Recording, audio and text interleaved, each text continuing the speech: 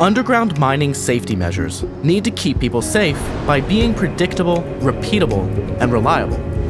You know you need to get away from the inconsistency and damageability of wood guides and get the advantages of using steel guides, but you'll also get complexities and costs from using multiple ropes.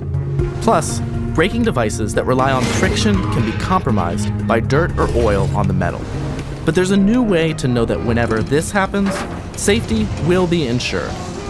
Introducing Cage Guardian from FLSmith, a braking mechanism with purely mechanical function and no hydraulics, pneumatics, or electronics. Cage Guardian has a self-contained brake path that doesn't rely on the shaft guides for full performance.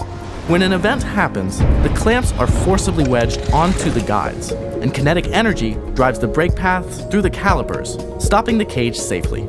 Cage Guardian actuates upon any suspension failure to arrest and hold the cage securely in the shaft.